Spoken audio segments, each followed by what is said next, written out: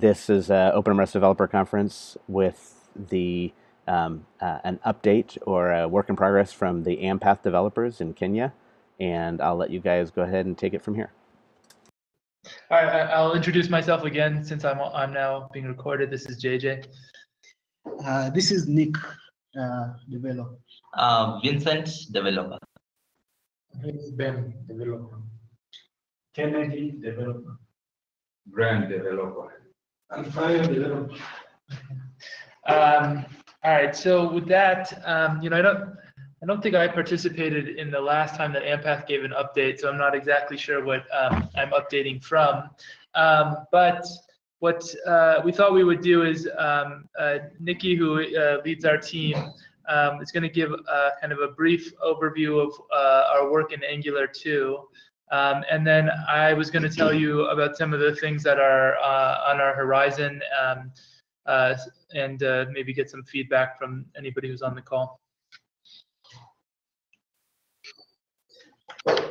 Okay, hey guys, this is Nikki. So last time we gave an update to OpenMRS, we briefly went over the Angular 1 client that we had done. We have this Angular client that we're using for point of care. So we went over the application itself. We went over the Angular form entry that we had done. We also went over the ETL work that we had done, mainly reporting stuff that we had done. And so today we've been trying to upgrade to Angular 2 in the past 5-6 months, and basically updating what we had in Angular 1 to Angular 2. And the motivations behind that was mainly performance. So we ran into some performance issues with Angular 1, mainly because our applications run on tablets. So on desktops, they would perform well, but when it went to the tablet, they weren't that performant. So mainly we were facing performance challenges mainly on the Angular form entry, and we thought it a good opportunity to upgrade our entire application to Angular 2. And so we timed this right around the time that Angular 2 was officially released. So I think it was released in August or September or October, and that's right when we decided to take the plunge. We also thought it's a good idea to not repeat the mistakes that we had done in Angular 1, and some of them was how we structured our applications. So this time we've made our application more modular, and when it comes a time when we need to separate out the core components that the community can benefit from, that would be very easily done. Already the Angular 2 form entry that we've done is used by the community. It doesn't have anything AMPATH specific, and it's much more easier to consume that module than Angular 1, the version that we did with Angular 1. It's also faster, and it offers us more opportunities to add more widgets into that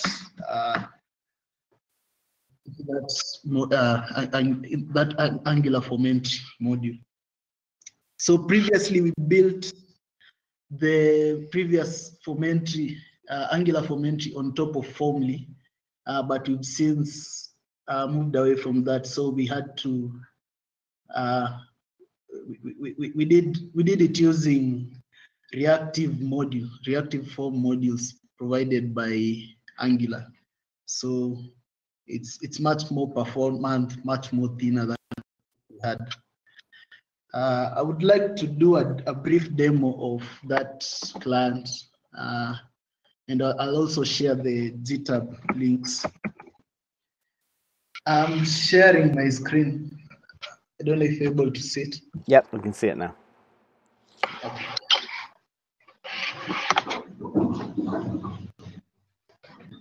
Okay, so this is the login page, and I'll just sign in. So we've added a default. Users get to select the default site. This time I'll use test. Where they're located, that is.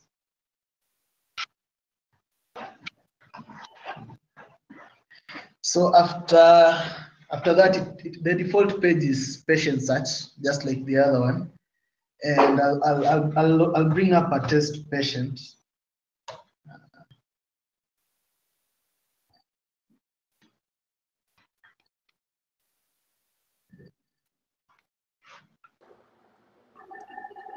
Could you hide the little notice at the bottom so we get the full screen?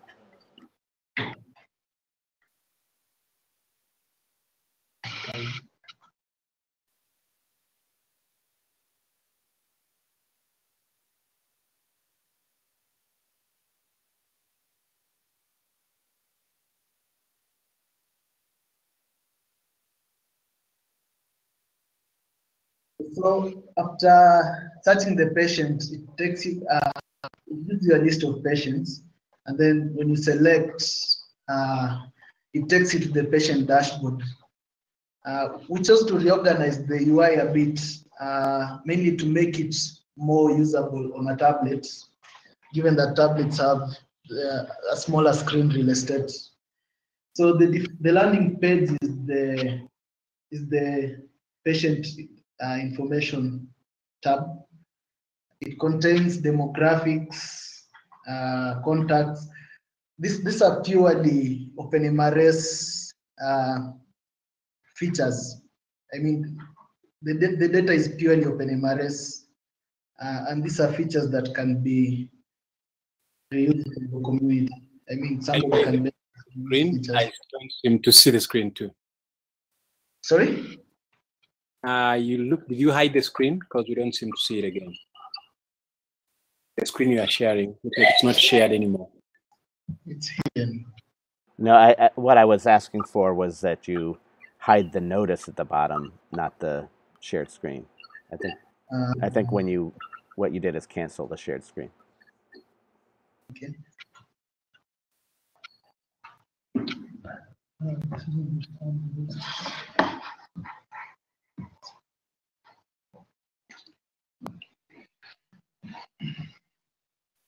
Yeah, down at the bottom where it says stop sharing or hide. What happens if you click that hide? Does it stop sharing? That's what I was looking for. Thank you. Oh, so you're still able to see my screen? Yes. So the landing page was patient search. I brought up a patient named test patient.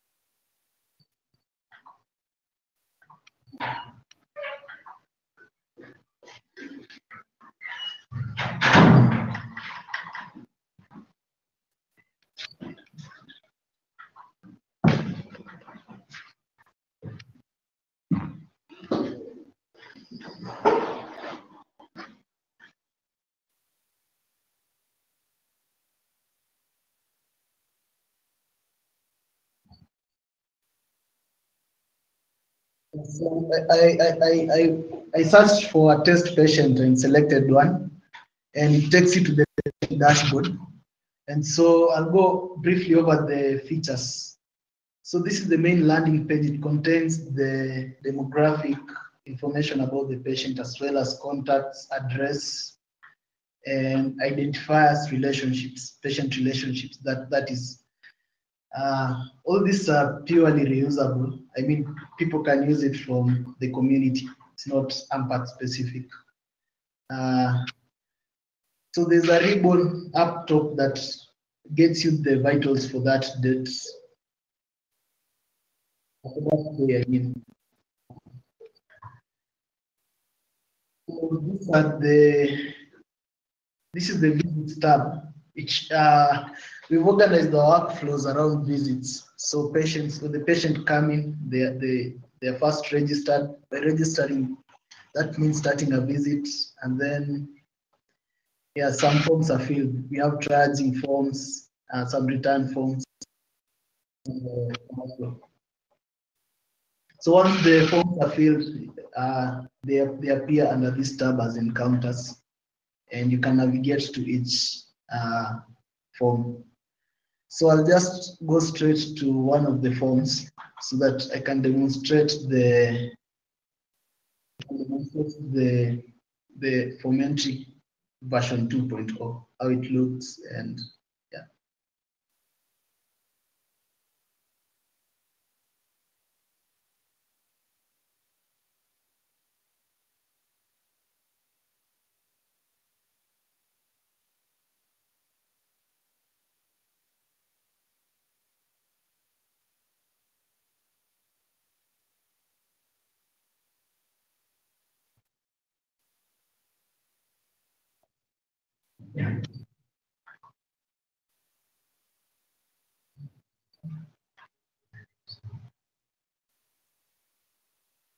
So this is how a form looks like.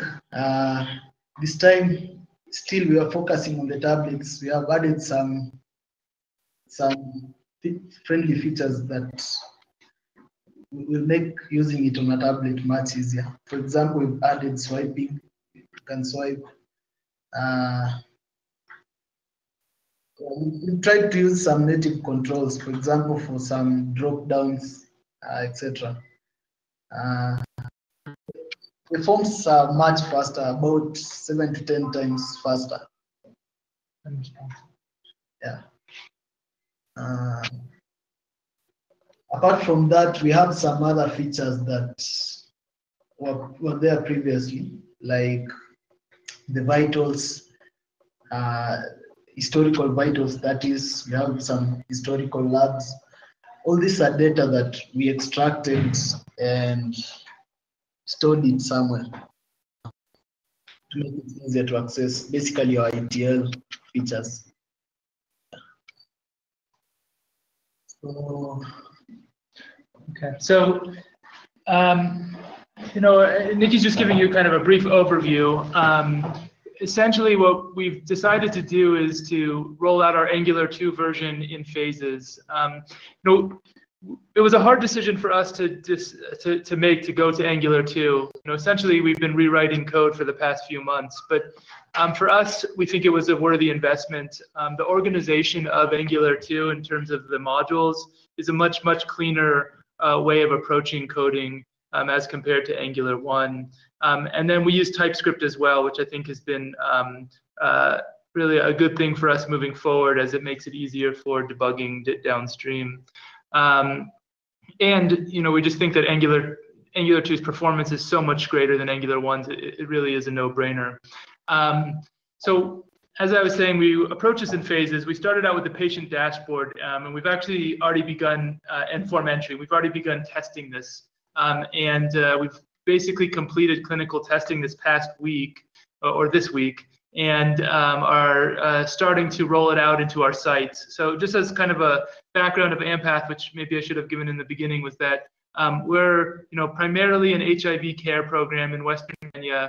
Our care system is around 80,000 patients with HIV, and we have many clinics, something like over 100 clinics where we provide some form of support.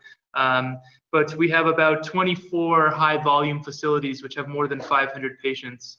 And at every one of our high volume facilities, except for one, we're using the point of care tool that you've seen. Really, most sites are still using version 1.x. And over the course of the next month, we'll actually be making trips to every single site and switching them over to version 2. During this time, we're still building on the features of that are more for analytical purposes and reporting. So things like the ability to generate the Ministry of Health reports, to generate any of the indicators that we've decided are important for our own monitoring and evaluation. All of those will come later, and we just figured that there's not going to be much of a difference from 1.x. They're going to produce the same data, so for people who want to use that, they can continue to use the 1.x interface. So kind of moving forward, we'll be working on our clinic dashboard, and that's, maybe we can bring up the old version. Now, one thing that we moved to over the past, really in version 1.x, is the use of the orders API from OpenMRS. We strongly support. We started out, our use case for that was specifically for laboratory tests. And so, but moving forward, I'm hoping that we will also move our pharmacy orders to the orders API rather than doing them as just ops, for many reasons. And one of the things that I wanted to discuss today was people's experiences using the orders API with pharmaceuticals. Essentially,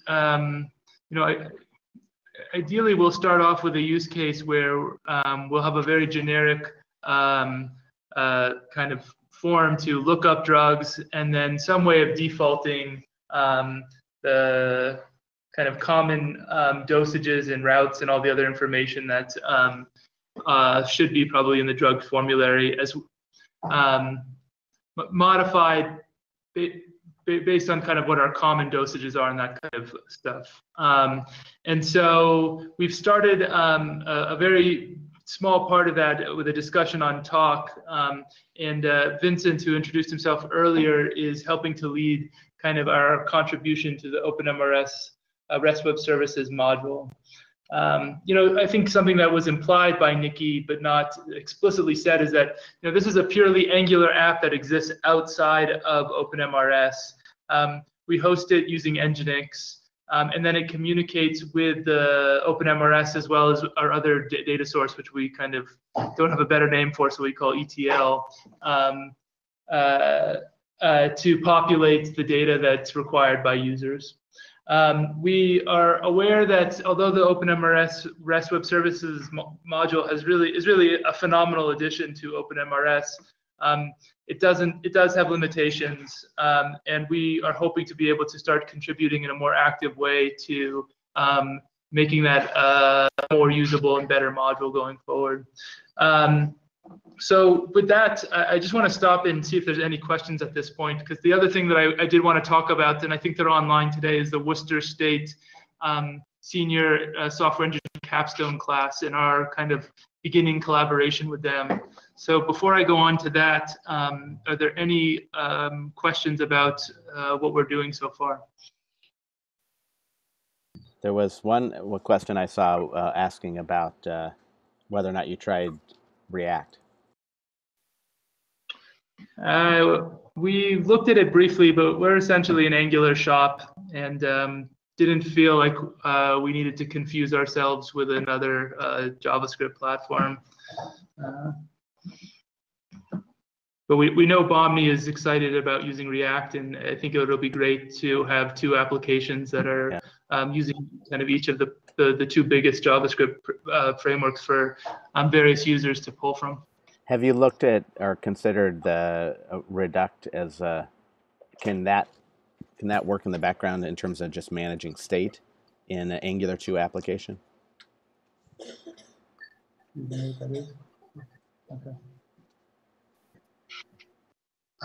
For now, we haven't. Because my understanding is that React is it's the view. It's not a full framework.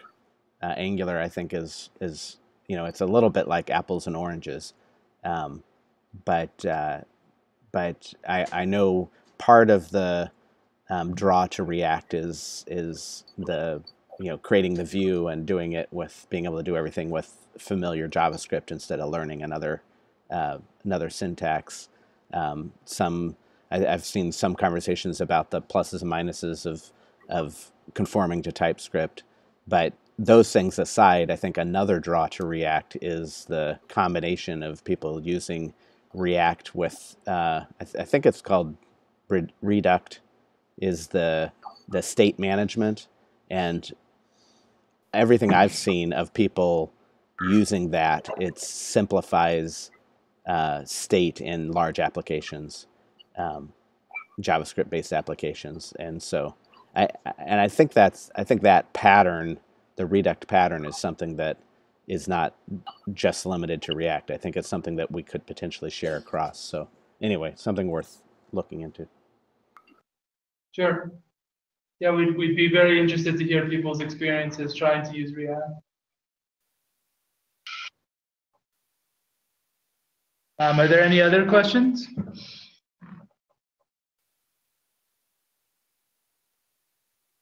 If folks joined later, the Uber conference puts you on mute by default. So if you're trying to ask a question and nobody's responding, you might be on mute.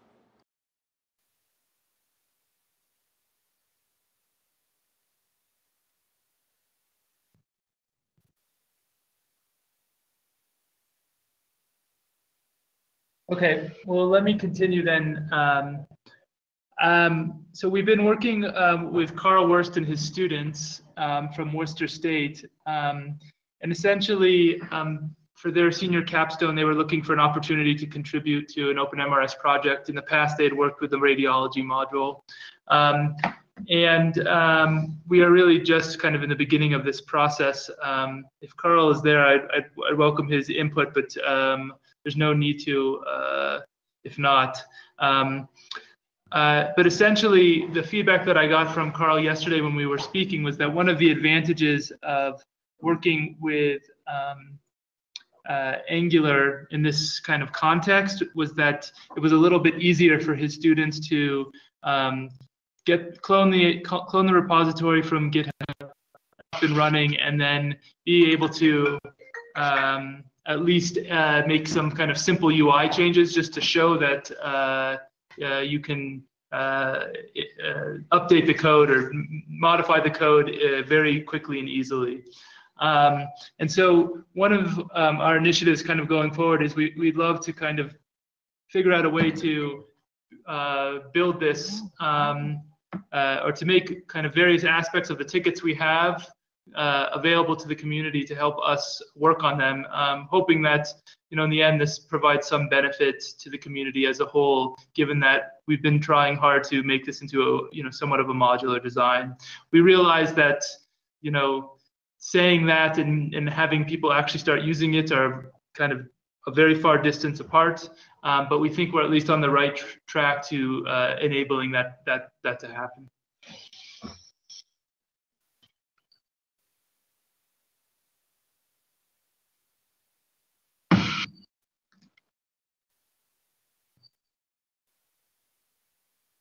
So with that, you know, we don't have a lot more to add in terms of what we wanted to talk to you about today. I think one thing that would be interesting for us to do at another time would be to actually go through the kind of steps to creating a module in Angular 2 and building it into our web application, just as a demonstration of the kind of simple steps that it takes to get this done. And we would welcome, we're looking forward to anybody who might have any interest in this. Just send one of us an email on Talk, and we'll figure out a way to get you involved.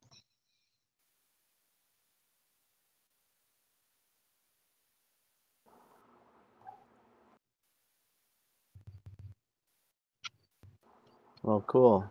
Thank you for sharing, Carl. Did you want to say anything, or is others on the call want to share? I think JJ pretty much got everything that we've been talking about so far. We're still relatively early in the process, but we're going to hopefully this week start working on some issues, and the students are going to start looking at what it takes to place orders with the REST services. Cool. Are there in terms of, I know working with AMPATH is nothing but excellent experience. I wonder the in general, like just in the OpenMRS, developer community, are there aspects that are helpful, or if we as a community kind of changed our ways that would make things easier for groups like yours, or for folks at AMPATH to find groups like yours? I'll think more about that. I mean, I think a lot of the problems that we've had in the past have just been the large number of frameworks involved in the Java core stuff for OpenMRS makes it a really steep learning curve. Yep. Have you guys discovered the SDK? I looked at it last year. Okay. It's much different this year. Right. Okay. But still, reading the code requires learning a lot of background frameworks. Yeah. Yeah. And I think that's been the biggest problem in the past. Yeah. Yeah. Yeah. Can I ask a question to the AMPATH team? No.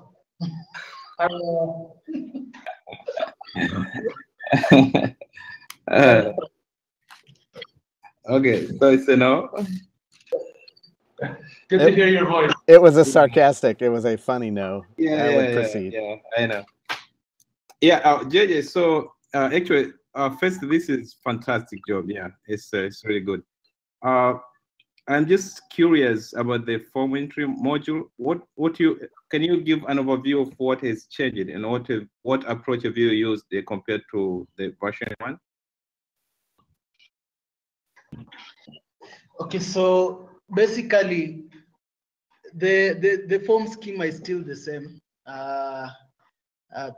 Basically, you define how your form will look like in a form schema. So that part is still the same. So what changed mainly was, first of all, we are building it on Angular 2 is somewhat a different framework from Angular 1, and so a lot of things ended up changing. For instance, in Angular 1, we relied much on a module called Formly. This time round, we had to Formly didn't have a version for Angular 2, and so we had to ditch Formly for Angular 2. Aww, so basically, poor little Formly.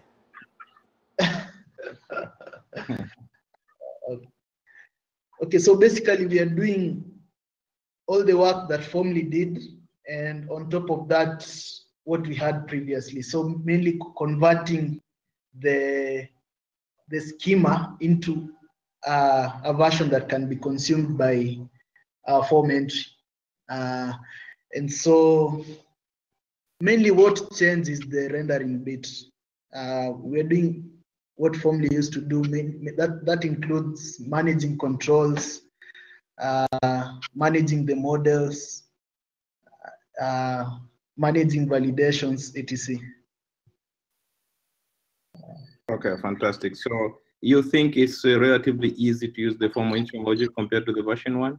I mean, I think the last time we tried to have some other team using that module was a bit challenging, and they ended up not using it. So what do you think now? Right now, it's easy to use it, mainly because you do that in like 3-4 steps. First, you fetch the schema, and then secondly, you just initialize. You use a factory that we provide to create a form object, and that form object you bind it to an HTML directive, and that's it. And then after the user is done filling the form, you obtain the payload from that form object, the same form object.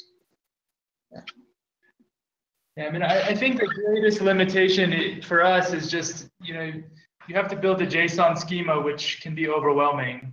And for somebody who's not very comfortable with doing it without a graphical user interface, it's probably enough to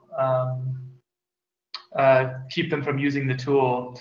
on the flip side, we've actually just recently hired a new person to help us design forms, and with mentorship from our team, it's taken him 3 or 4 days to become actually pretty good at it. So it's definitely an investment that one would have to take. And if there was a group out there that was really interested and committed to trying to use our version of form entry, we'd be happy to provide some mentorship.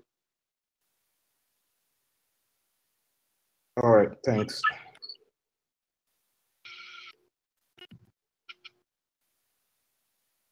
And okay, just this is more like I want to know your experience using the TypeScript. I'm sure you have had some challenges and obstacles when using TypeScript to write the application. So how would you compare writing the application using TypeScript versus the pure JavaScript? Although I know, of course, you get the advantages of the debugging and completion in the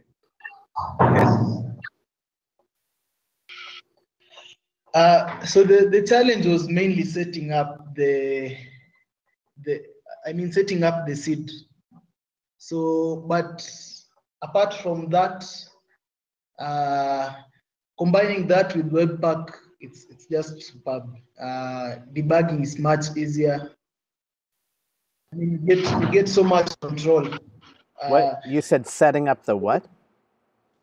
The seed. I mean the project initially setting up. Oh, okay. Bootstrap. Sorry. Yeah. So bootstrapping was a challenge, but after that, it's been smooth. The learning curve involved is not that much. Initially it was opinionated, mainly because guys out there hadn't tried different things using Angular 2 and TypeScript, and so we had to stick to what was used mostly out there. It's been superb. It's better than JavaScript. Okay, so are you taking advantage of TypeScript features, or you can write TypeScript, but you can be writing pure JavaScript, since TypeScript is just a superset of JavaScript? So I'm just curious whether you are taking advantage, and you would recommend somebody to actively use TypeScript instead of just JavaScript. This is actually it's very subjective, I know, but I just want to get your opinion. Yeah, we are making use of the TypeScript features that are there, and especially TypeScript plays well with the IDE. You get a lot of features from that. Also, it helps you design better software. And Angular 2 is the module design that we did there was superb.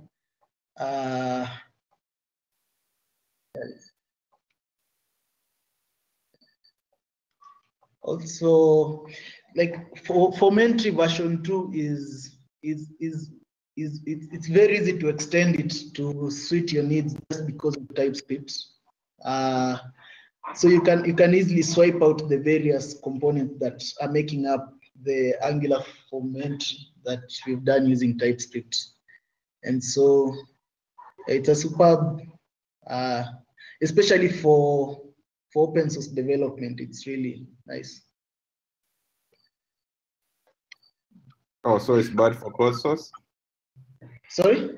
No, I think in general, the when you have some basic rules set down of, it's kind of like Java, how Java kind of has ways of doing things. When you have an open source and a large number of developers working on something, having some basic rules of the road helps make things more consistent and easier to follow and learn than if you use things like Perl without a lot of a lot of conventions in place, and people are just kind of doing everything whatever way they learned. Is that, Nick? Is that fair to say? What you were getting at? Yeah, exactly. Yeah, it's easy to establish rules.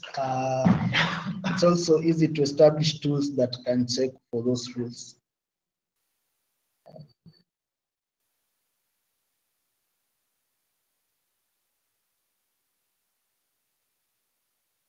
just to summarize, whatever, like, okay, a good number of advantages that you get from developing using Java, you're going to get it in TypeScript. So I think it's a positive thing. Yeah. So I have another question. In all these, have you come across areas where you wish the REST module would have helped you? I mean, gaps in the REST module. Yes, we have. One of them was the ability to order encounters by encounter date time descending. The other one was the ability to search for concept classes, to search concept by concept classes, but we've since found a way to do it. Mainly it was, for that, it was some documentation gaps, but yeah. And some more features we'll be letting the community know through talk, and Vincent will be most involved in that. Yes. I mean, one thing that Burke and I were talking about the other day was just, it would be really nice to have some ability to have the REST Web Services module provide notifications as it does stuff to anything that might be listening. So kind of the use case that we're specifically been thinking about for really a very long time is, for doing a lot of our analytics, the OpenMRS data model is not sufficient. And we would love to be able to just, like, let's say a new encounter is submitted, to have the OpenMRS, to have the kind of REST representation of that encounter get dumped into Solr or Elastic or something like that. And it would be nice to be able to have, like, listeners that are waiting for or that are listening to the REST Web Services module with some way to do something in response to these events.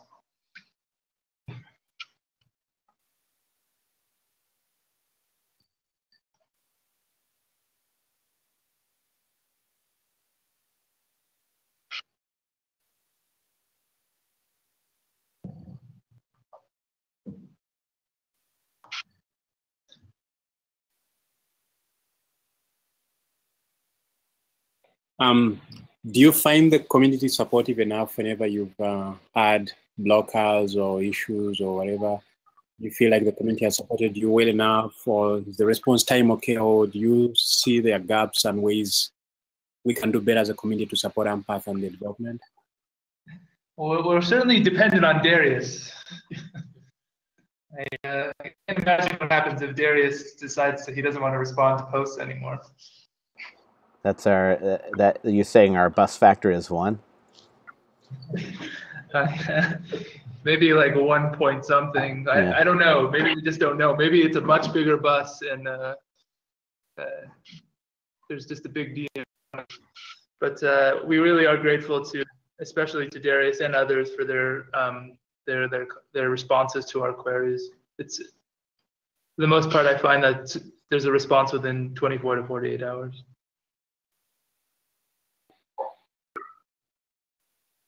Okay. Yeah. Are there things you feel we should improve or make better to improve your experience going forward?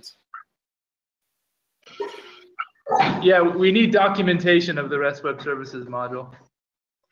Yep, that's. I'm hoping we can get a Google Summer Code project to improve that. We've got kind of the automated documentation via Swagger, but there's features missing from that, and the most important thing that's missing from that is documentation. So it's one thing to have, I mean, it is somewhat helpful to have the Swagger automated build to be able to test, and I've used it to kind of reverse engineer how to make calls, but it would be really nice to have that ability to test the REST API interspersed amongst some actual documentation that describes how to use it. So, plus 1,000. Okay. Anything else besides improving the documentation for this module? No, you know, this is our core. I mean, everything we do basically is through the REST Web Services module. So, I mean, we can try and think of more specific things that would make it better as we move forward. But I think that those of you who have contributed to it should be really proud of yourselves. It's a very, very wonderful addition to OpenMRS. It makes a lot of things possible that were not before.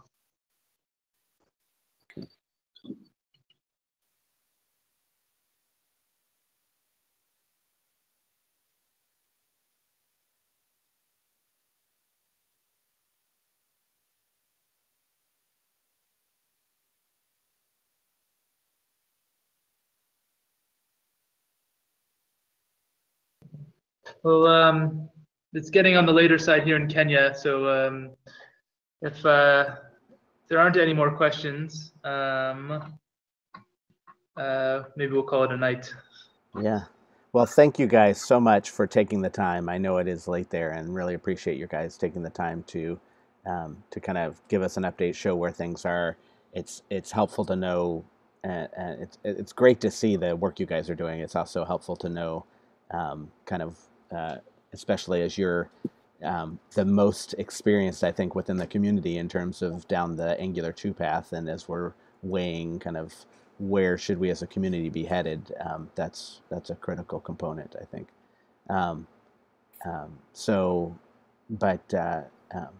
Appreciate you guys taking the time and sharing. I will take, as I said, I'll take the video and we'll get it up on YouTube, so folks that weren't able to join can still see. And next week.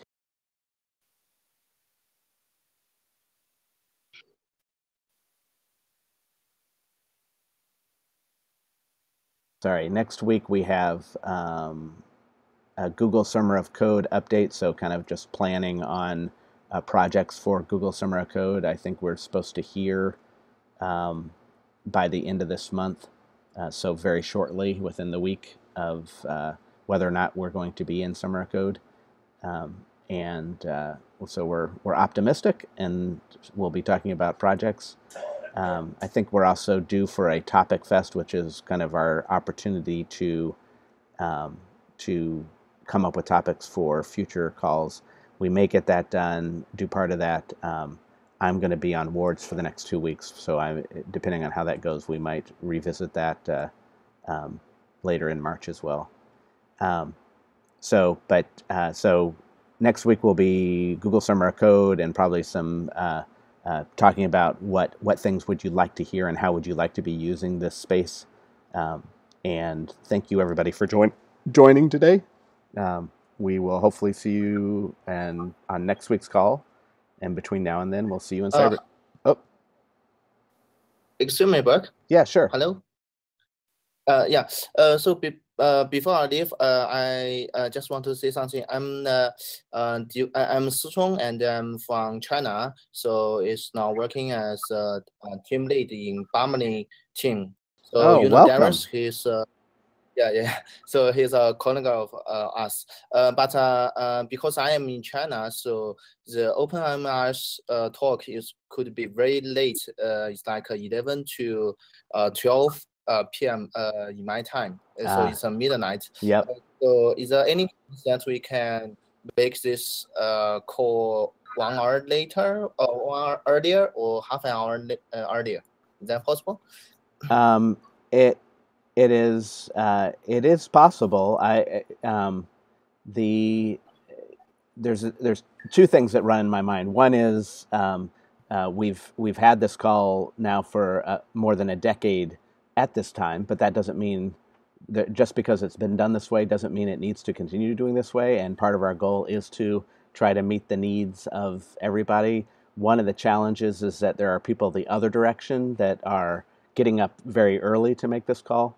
And so we're kind of compromising between the two. That said, I've also wanted to try to, get to a point in the community where we're not dependent on just one time. we definitely can have the discussion of, can we adjust, maybe a half an hour earlier or something like that would be a reasonable compromise.